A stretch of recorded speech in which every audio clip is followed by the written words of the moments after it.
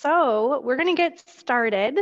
I'm excited to talk about this topic today. We are going to explore the artwork of two world-renowned Black artists who address themes of post-colonialism, racial identity, and environmentalism in their artworks. And we have our Curator of Arts Education, Amber Oudsema, who will be hosting this discussion. And this discussion is going to be live and interactive, so be ready to use the chat. I have a few different buttons I want to go over with you before I turn it over to Amber. So today we're going to ask you to be looking closely, thinking deeply, and asking questions about the artwork that we're showing you today. So when you see this magnifying glass, that's kind of a cue to take a closer look, and we're going to be asking you what you see. So please feel free to use the chat there, and I'll go over one more setting with the chat in just a minute.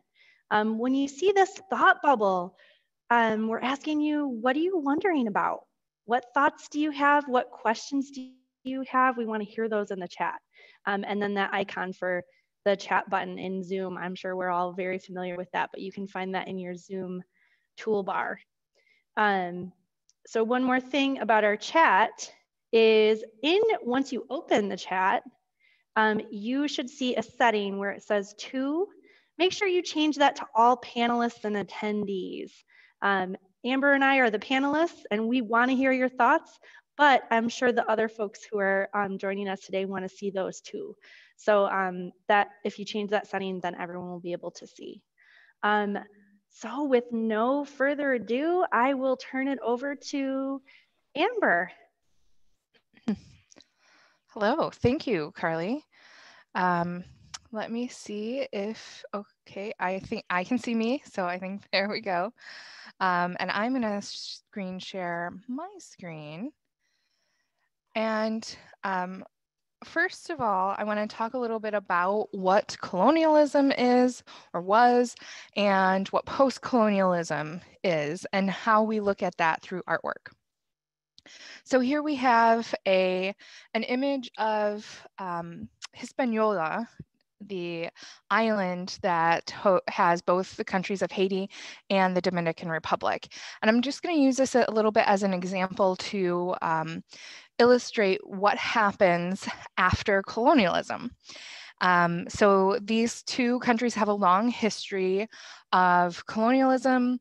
On the Haiti side, they were colonized by the French, and on the Dominican Republic side, they were colonized by the Spanish.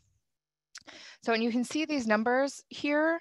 This is in the end of the 18th century, there were about 40,000 white landowners, 25,000 Black or interracial freedmen, and 60,000 slaves in the Spanish colony of the Dominican Republic. And on the other side, there were 30,000 white landowners, 27,000 freedmen, and 500,000 Black slaves. So it was really not quite equal in a lot of ways right from the get-go. There are also some other complications to this history of colonization.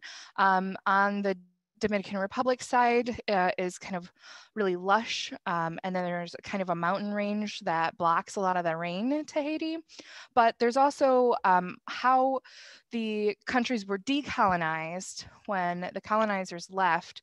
There's kind of a slow pull out from the Dominican Republic side, where on the Haiti side, it was pretty violent uprising that led to the freedom of the Haitian people and a pretty abrupt leaving of the French colonizers. And a couple of real quick notes I have there. So the French Revolution is happening in the 1790s. And so the colonial slaves revolted at that time period.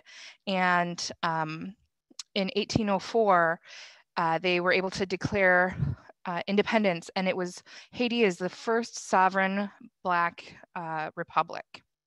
Now they weren't able to establish until the country, or the Dominican Republic, until 1844. So it happened a little bit differently. And there's strife from all of the European countries and even between the two sides of this island. And it's pretty complex, and I'm definitely not getting into it super deeply, but just kind of wanted to touch upon that. Not only did France leave all of a sudden, but while they were there as colonizers, they used up a lot of the natural resources. So there were some things that were being produced from Haiti, coffee, sugar, and I guess those are the two main products, are coffee and sugar. And I'm not 100% sure if those are still produced there or not, but they actually had to pay France to receive the diplomatic recognition when they were revolted. So a quick introduction to the colonialism of Haiti and the Dominican Republic. And then I wanted to look at the idea of post-colonial art.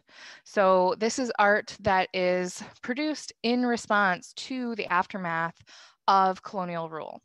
So it's frequently addressing these issues of national and cultural identity and race and ethnicity, and kind of what happens to the people that are left behind when a country who colonizes another country, pulls out.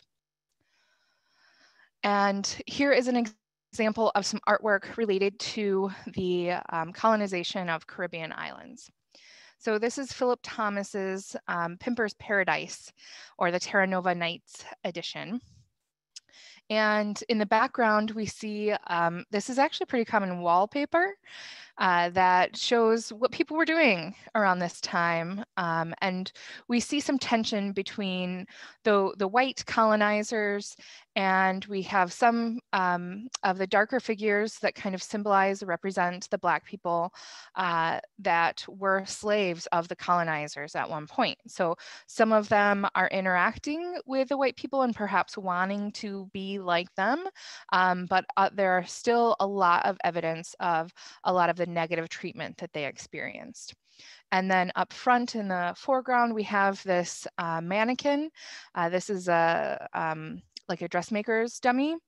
And we see the camouflage, which is a reference to a military, but it is bedecked with jewels. So perhaps a reference to how wars make money. And in war, a lot of times there's a lot of violence and death. So just a couple of, or just one example of how artwork can directly address what happened during the colonization period. So that being kept in mind, let's look at one of our new pieces, and keeping in mind that the two images that we're going to zoom in on today reference post-colonialism in some way. So I am going to stop my share, and I'm going to highlight, we're going to highlight Carly, once I can find her up here. Spotlight video. And I'm going to ask you in the chat to let us know what it is you are seeing. And that can be anything from a list of materials or colors or shapes or lines or textures, or something that it reminds you of. Just let us know what you see.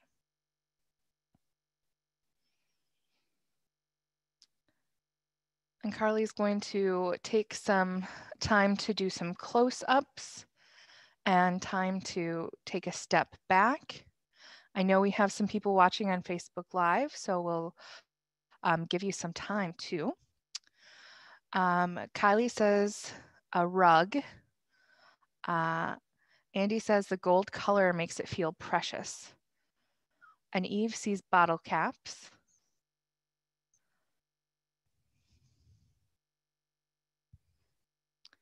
Valerie's seeing a repetitive pattern. Susan is seeing reference to cloth or quilt. Megan says shapes that look like flags. Eve says many different colors. Doris says her first response is a coat of many colors, and the second is multiple pieces, metallic in color, but only in certain areas.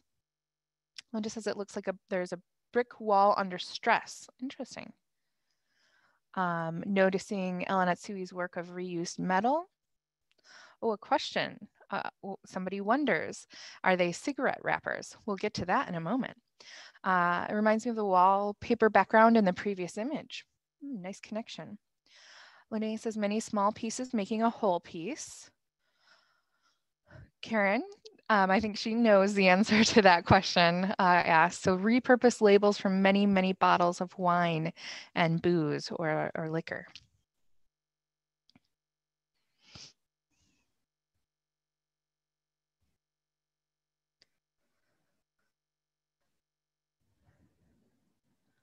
Recycled objects. Susan says the darker spots look like a torn area or a hole.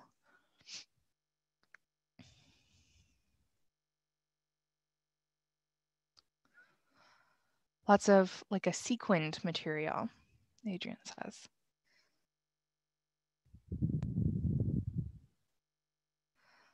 It looks dynamic, like a snapshot of fabric in motion. The raised areas kind of make you think of a topographical map. There's a fluidity in the piece that contrasts to the stiffness of the bottle caps and wine labels. Oh, Megan says the torn or hole area looks like it's leaking or seeping something. Adrian says in one general area, it looks like a crowd of people. Really great observations. Heidi says it reminds me of an aerial photo. Ooh, Val says a Klimt painting, a Gustav Klimt. He used a lot of golds in his work too.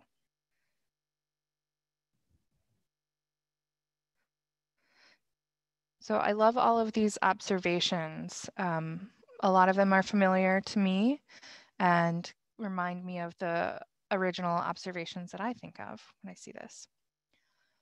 Susan says areas of chaos and areas of order. That's really a astute observation. From Facebook, it looks like a topographical map with hills and lakes, areas of free form amidst regimental pattern. Yeah, so Karen is seeing those kind of gold pieces, gold and kind of a bronze are all the same shape and size and color, creating a pattern. But then we have some free form with the different shapes and colors. I'm assuming we just had our first comment from Facebook and there is a delay on Facebook. So I'm trying to give a little bit of time because I'm assuming a few more will be coming in. But we can also, you can continue to think about what you see. Tiny tires that men wear. Interesting. But now let's also shift to some questions. What do you wonder about this piece? Anything spark your curiosity?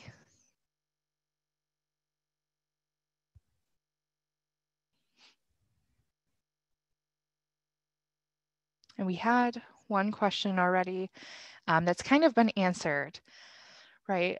Is it made from cigarette packs? And it's not. And Karen Adado mentioned it's caps and labels from liquor bottles and beer. Where did the materials come from? Eve said, and Linda wonders if it tells a story. Is this a narrative piece of artwork? Ooh, very good questions. One I can answer, where did the materials come from?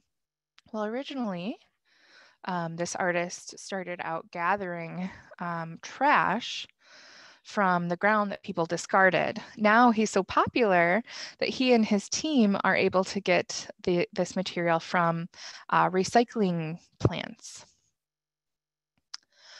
Claudia says it looks extremely labor intensive.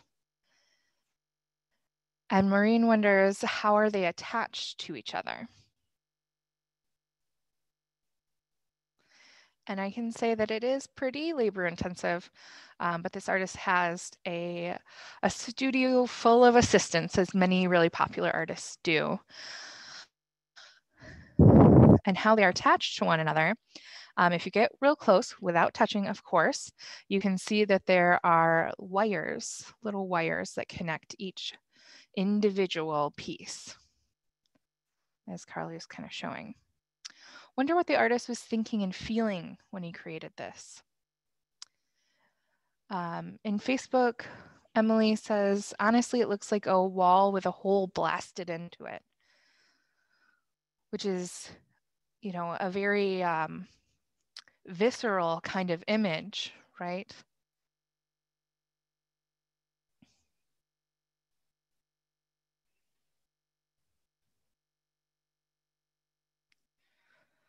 Well, and I can say that all these observations, a lot of them are some of the things that the artist Anatsui lists as inspiration for the piece, so or his artwork in general. I wonder if it has a descriptive name. And Doris says there's obviously a message that recycling of discarded materials can result in beauty, but wondering what else he is trying to tell us. And Andrea is noticing the chainmail effect allows for the flexibility. That's a really good observation. So Anatsui has mentioned that textiles influence him. He is from Ghana and works and lives in Nigeria. And Kylie says, tiny ties. Okay, that does make a lot more sense. Tiny ties that men wear. I see. That shape kind of is, looks like a tie that someone would wear. Thank you for explaining that. So I think I am going to, why the choice to shape rather than hang it flat against the wall? That's a really good question. So I think I'm going to take the spotlight off Carly. There we go. I'm going to screen share back to the PowerPoint. And here's a close-up view of the wires that connect all of the pieces and the bottle caps. You don't need to play the video though. But here's some information about the artist, Anatsui. So he's born in Ghana and lives in Nigeria. He is a professor of art at the University of Nigeria. He's at emeritus status now. He's in his 80s, I believe. And he mentioned that the Ghanaian and African history and the kente and Adrinka cloths are a big inspiration for him. He's mentioned in videos that he is inspired by the language and the symbolism of these things. And then he's also inspired by the effects of colonialism and environmentalism and consumerism. So let me go back to, I want to make sure, okay. Let me go back just one slide, actually, perhaps a couple.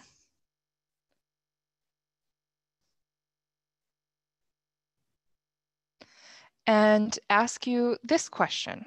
And you know what, I think Carly already set this up in a really great way for me, and I'm going out of order. How do you interpret the title? The title is The New World Map. by Anatsui. And he has an interest in language, like I mentioned, and textile history, on the history of African art. And there is this wonderful quote here: art is a reflection on life. Life isn't something we can cut and fix. It's always in a state of flux. So perhaps, Valerie, that answers your question a little bit as to why he doesn't hang this flat against the wall. It's got to be in flux. So in the chat, if you have any thoughts, let us know what this New World Map, the title of New World Map, what does that mean to you? And perhaps that little bit of a historical context about the artist Anatsui and his life might give you some information on that as well. Any thoughts?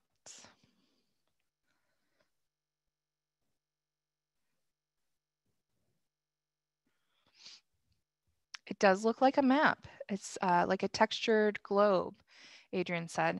And many of you mentioned that kind of an aerial view or an idea of a map with the geographical raised portions that indicate elevation.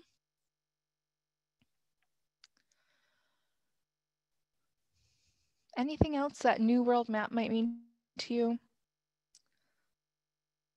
Yeah, prize to the person who's that aerial view. Good job. Andrew says, to the colonizers, it's a new world, but not to the indigenous population. So Andrea is referencing the idea of the new world, which came about when Europeans came to the Americas and called it the New World. Now, there's already people living here, so it's not the New World to them, as she's mentioning. Why do you think he would call it the New World Map? He made it in 2009. And it did become a whole new world for the native population once the colonizers left, or the fact that the colonization, the colonizers didn't leave the New World, right? To a degree, I mean, it eventually became not under British rule, but the colorful areas perhaps seem urban, and the big dark areas are could be environmental damage or an oil spill, perhaps, Heidi says. It's a new way to view the world, Susan said, perhaps. And Andrea says the colonizers left all their junk and perhaps the liquor labels. Judy says, because he makes these in sections that can be reassembled in different combinations, it emphasizes his idea that the world is in flux and always changing. That's a good point, Judy. Yeah, these are made in sections. So his studio assistants will make sections, and then he comes and helps decide how to put them all together. So it is always in flux, and there's many different hands working for it too. Yeah, so you can think about that too. What do you think the material means in this piece, those liquor labels and caps?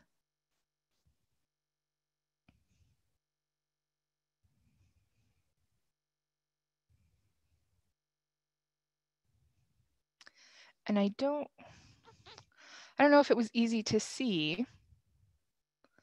So Andrea is saying it's questioning the refuse that ruins the environment. And the choice of material seems to suggest that he feels the New World is dominated by alcohol consumption, which is a tool that many colonizers use to subvert or control native populations. Sure. And Linda says some parts seem ordered and some in disarray. Sue mentions that colonizers threw the natives into turmoil and turned to alcoholism. And how would you relate to this to, we got the idea of the New World being perhaps the United States or the Americas, but how about what is happening, what happened in Ghana and Nigeria and in Africa? And liquor was introduced by the colonizers. Maureen, thank you.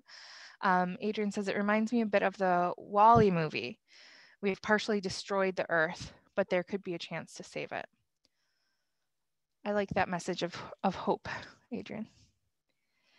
And you might not have been able to see it in the close-ups, but the liquor labels are written in English, and I think saw some French in there as well. But no, these are all materials collected in Africa. But none of the languages are traditionally spoken African languages.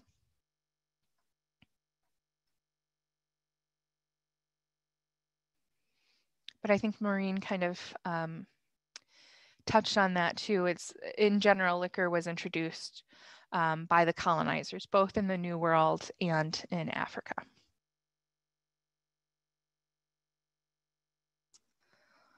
Okay.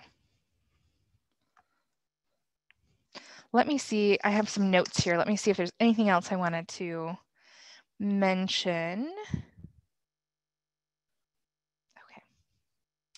I do want to mention that this piece is in our new Welcome Center, and we have another piece by another African artist, Yinka Shonobari.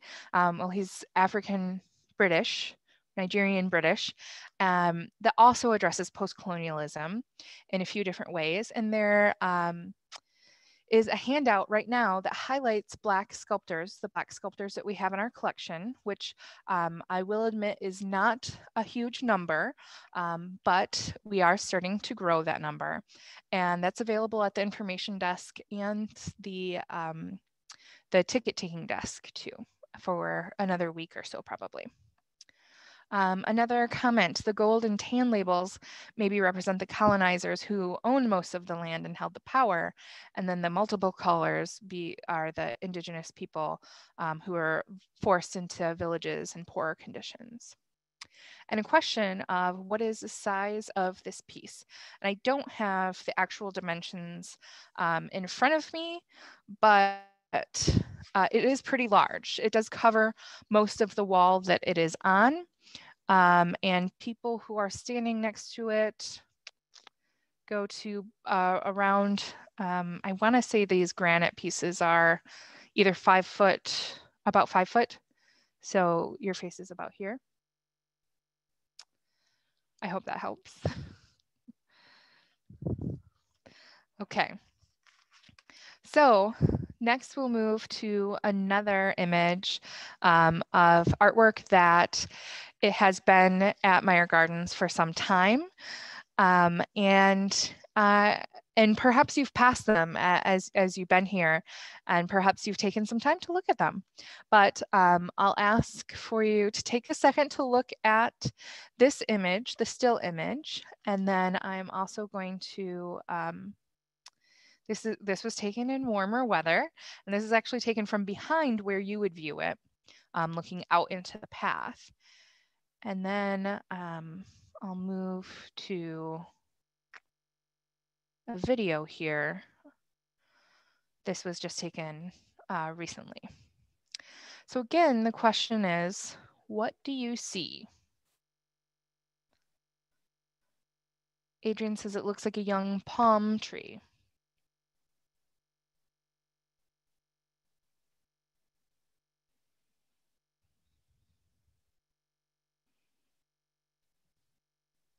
These are actually 2 sculptures by the same artist.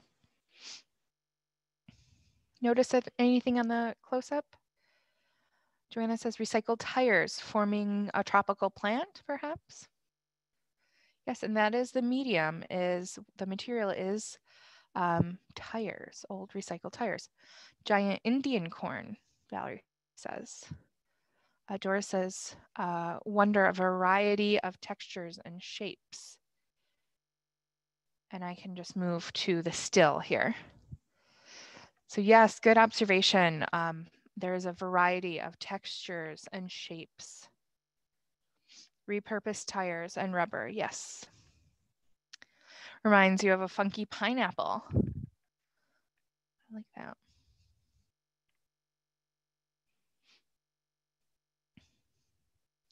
Anything else you notice? And I can say that both of the artists' work that we're looking at today, Chakaia Booker and Anatsui, their work is non-representational, which means it isn't meant to look like one thing in particular. Or you could say that Anatsui is highly abstracted, but it can certainly remind you of lots of things. Dora says some of the shapes reflect animal shapes, perhaps a horse snout or wings.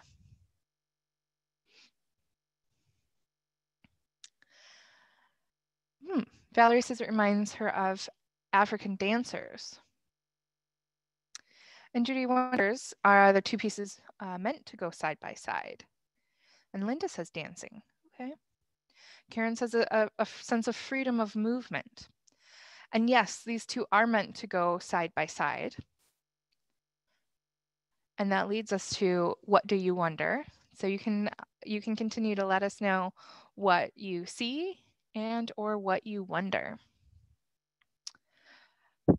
From Facebook, you get the sense of freedom and movement.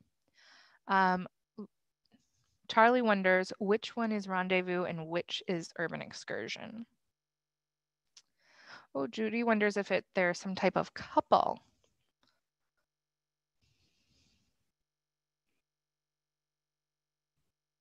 And Charlie, I can admit that I'm not sure which one is Rendezvous and which one is Urban Excursion. I'm always seeing them at various different angles, and I'm not sure which one is which, but they're very much related. Adrian wonders if they are twins or related elements. Kylie kind of sees giraffes. Interesting. And Valerie wonders how the pieces are put together. And I can say that Chakaia Booker is very hands-on and wears the coveralls, does some welding, and I'm not exactly sure how they're adhered, but it is pretty intense work from what I've read.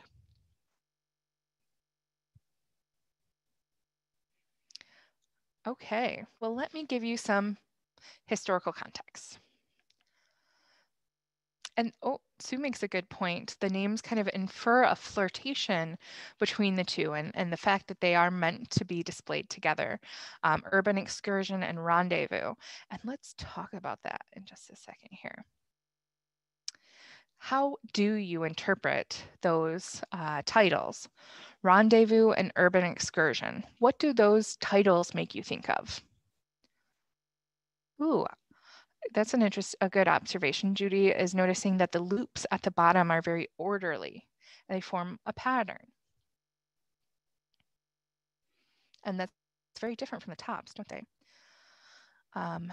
Lene wonders what the sharp points and bristles are saying. How might you interpret that?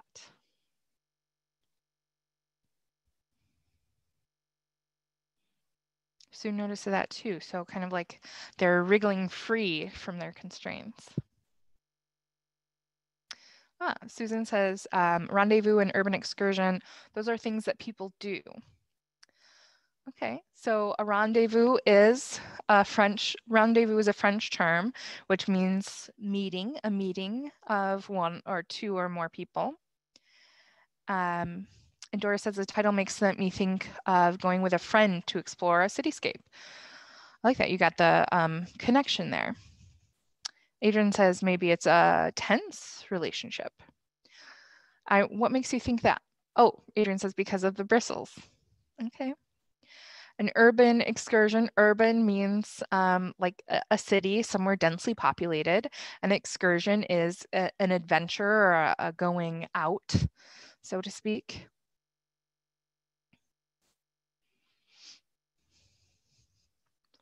I hadn't really thought about those bristles in that way, so I appreciate the insight that you guys are bringing.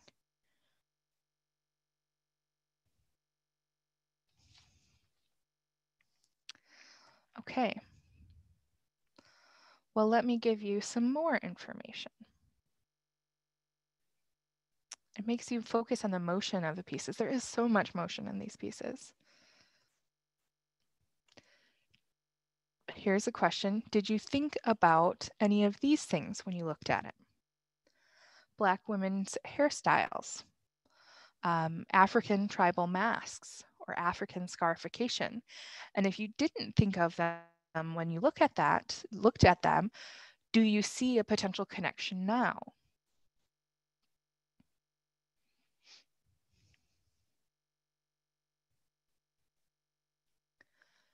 And I can give you some more information about Chakaia Booker. She grew up in Newark, New Jersey, so just across from New York City. So she's familiar with urban landscapes. And she received, I have this here. Judy says, yes, the hair in particular. And here is an image of Chakaia Booker. So she has a bachelor's of sociology from Rutgers. So she is definitely into the study of people and how people interact in different settings. And then her master's degree is in sculpture and painting. But she originally went to art school to focus on wearable art. So when she is in the studio working on her art, she is in coveralls and she's got her welding tools and she's going to town. But anytime you see her present or at an exhibition opening, she is wearing these elaborate fabric headdresses. And so she is often inspired by themes of environmentalism, identity, and race. And sometimes that's gender identity, sometimes that's racial identity. So her artwork is non-representational, as I mentioned, and she does use these recycled tires and steel, but she still makes wearable art for her headdresses. And here's a great quote from her. My intention is to translate materials into imagery that will stimulate people to consider themselves as a part of their environment, as one piece of a larger whole. And environmentalism was on that list too. So now that we talked about a little bit of the context, the historical context that she's inspired by, does that change how you interpret these pieces? And I certainly do. When people say tropical plants, I certainly see that, absolutely. I think that's an easy first connection.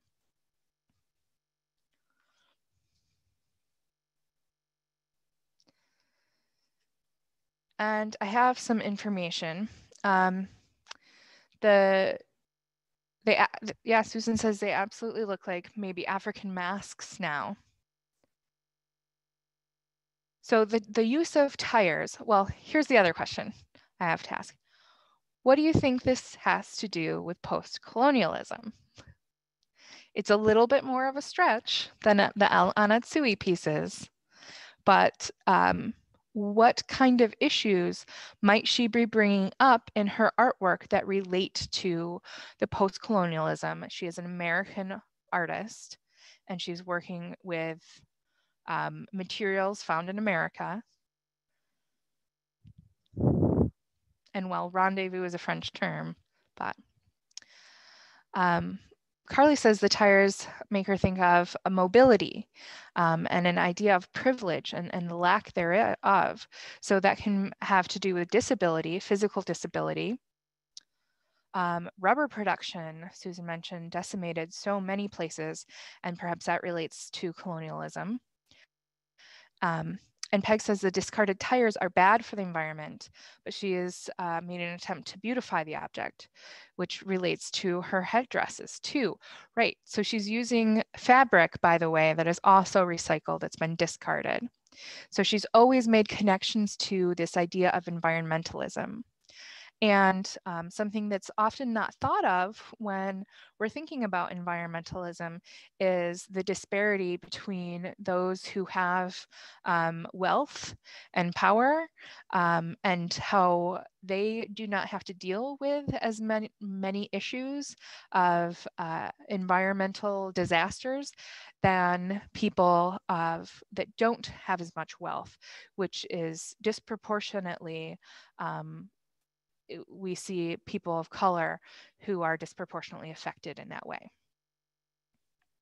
So Judy said, I think of modern urban totems, so kind of relating to the tribal mask inspiration there. So Adrian says expeditions of colonizing people look for materials that they don't have in their own region, so they are using those natural resources up. Yeah. And Joanna says a globalization progresses. As globalizations progress, tires and mobility are a double-edged sword. They offer opportunity, but at a cost. That's really insightful. Thank you for sharing. Any other thoughts about this piece? Karen says, unlike a lot of our other sculptures, these are displayed on a bed of hard gray stones. Good point. Rather than soft, colorful plants. And was that to bring up more urban vibes? She's wondering. And yes, Karen, I believe so. All of the surroundings of our sculptures very intentionally placed. So yes, it's kind of reminds us of gravel and where tires might be placed. So good observation. I will say too, Amber, that the smell of the tires in the summer is also a reference to that manufacturing aspect and the effect on the environment, because it is pretty strong if you're smelling for it anyways in the heat. Yeah, thank you, Carly. So that adds another one of our senses when you're experiencing this in person, right? And you definitely, when you smell hot rubber, you can smell the chemical process, certainly. Sue says it definitely has an environmental message. And I'll also mention, she has mentioned before too, that tires are a medium that she likes because the different tone range of the black tires remind her of the variety of hues found in black skin. So there is definitely a connection between black skin tone, black hair, and the relationship with the colonized and the colonizer, as well as that environmental message, absolutely.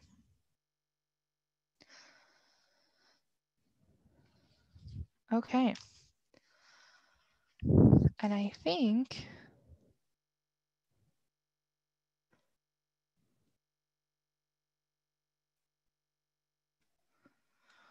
so that, I believe, was our last image. I want to thank everyone so much for your participation today. I really enjoyed this discussion. And something to take away from this is when you look at artwork in general, you can consider the time period and the historical context in which the artwork was created. And as an art historian, my heart is full when I see people do that. And ask yourself this question: what perspective is being represented in these artwork, and whose perspectives might be left out? And then Carly put in our chat a link for donations if you are able and would like to donate, please feel free. We also have a spot on the website for that at any time. And you can specify that your donation goes to the education programming.